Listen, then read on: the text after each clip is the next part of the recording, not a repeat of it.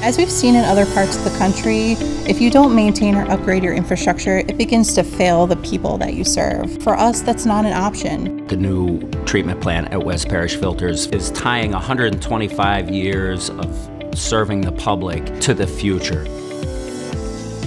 Our new plant will utilize dissolved air flotation, really cool technology that uses very small air bubbles that float up through the water and capture those really small organics that are very difficult to remove. We're really excited about it, and it will greatly improve the quality of water here in Springfield. We're implementing various green technologies throughout the plant design.